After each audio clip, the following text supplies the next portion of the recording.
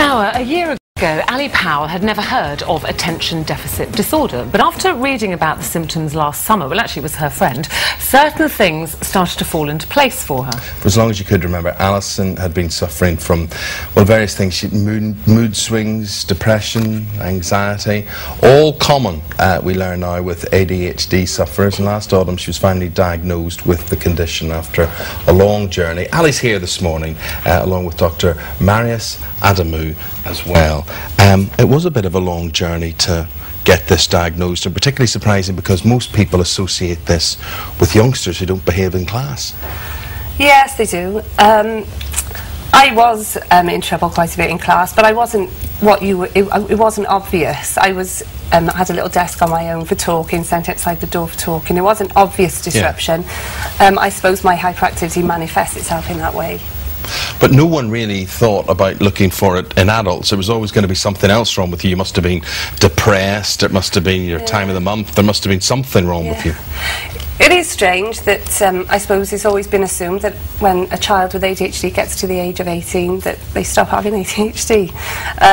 But that isn't the case, and now it's newly recognised in the UK that ADHD is a condition that exists within adults. But it wasn't a doctor that actually led you on this road, it was your best mate. Yeah, that's true. What did she say to you? She'd come across a list of the symptoms, and I was just chatting one day and she said the symptoms made her think of me. So I said, what sort of symptoms? And she mentioned a few of the symptoms, which was enough to make me go onto the internet, and ADHDers are internet addicts as well, and researched. And the more I researched... So when you were reading all this stuff... Yeah. How did you feel then? Did things start kind of clicking into place? I can't... It was totally overwhelming. I just couldn't believe. I would read a website and I was like reading about me and about things my like life. What? Oh, things. Well, I've had numerous jobs throughout my life, so constant career changes. I'm totally very impulsive, very disorganised. But not just. I know you do get disorganised people, but I've always said to my parents, but my brain just doesn't think that way. I can't do it. My brain doesn't think, which is not a cop-out. And did your parents, when you were younger, you said, you know, you had so many, in trouble at school, left with very few qualifications, you know, from job to job, nothing like, you couldn't settle at anything. No. Did any of your family ever say, this isn't right, you know, something's not right here? I was adopted as a baby, and I guess I am different to my family, so I guess that it was always attributed down to the fact that I was adopted. That's why I was different. Now we know that the differences are probably not because of that, but because I do have ADHD. But my parents have always been very supportive of me. So once you read all this stuff on the internet and going, that's me, that's me, that's me, yeah. What did you do then? Well, I went on forums actually, and that's the best advice that I've got from people. I suddenly, very quickly became aware that I would have problems getting diagnosed within the UK. And I was given an advice, somebody put on a forum that there is an adult ADHD expert in Swansea University. And somebody else said, what you need to do is think about how you approach your GP. Because you can't go in saying, oh, I got ADHD, organs blazing. They don't like that, do they? So the advice I was given was print out the professor's details, print out a list of symptoms and mark the ones relevant to you and approach it that way. And that's the way I approached it. And I did think about which GP I was going to go to as well, and I went to a GP who was very understanding. So you did get the diagnosis, but why is it so difficult to get that diagnosis as an adult? Because, you know, as Ali was saying, often you're told it's depression. People think that ADHD stops at the age of 18. Well, the treatment stops, doesn't it? If there are any kind of medication happening at 18, it ends. Well, this is quite a paradigm that doesn't apply very well. For example, in other countries, like the States, it doesn't. It continues through adulthood.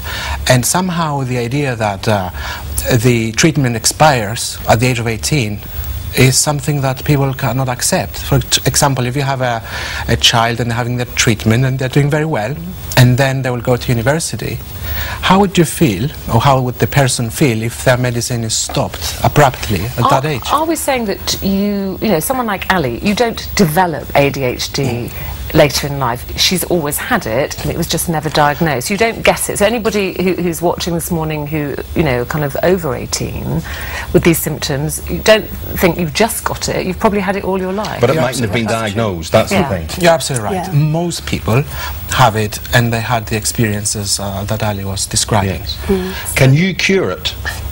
The treatments are very good. It's not a matter of cure, it's a matter of taking the symptoms away. Yes. And when the symptoms are away with time, for a lot of people it goes away on its own. What are you going to do with Ali? Treatment.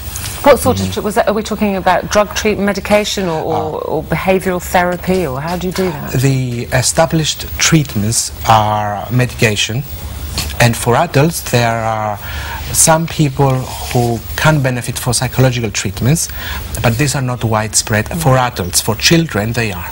Is it a step in the right direction to, once you've got the diagnosis, to accept and understand what you've got? Do you feel different now you know? So. I do. I understand myself more, and I understand why I do certain things and the way that I do it. And yes, I think that is a big step in the right direction. Probably a big step as well, people understanding you yeah. and what makes you tick. It's quite right, yeah. Yeah.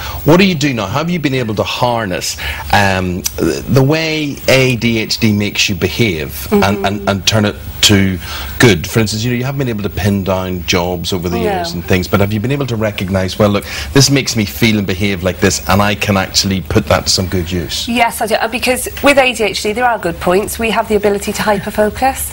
Hyperfocus. When we're interested in something, we can really focus on it and nothing will put us off. And I can channel that now. I can use my hyperfocus, which is really positive. And you work in IT now, don't you? I'm an IT trainer.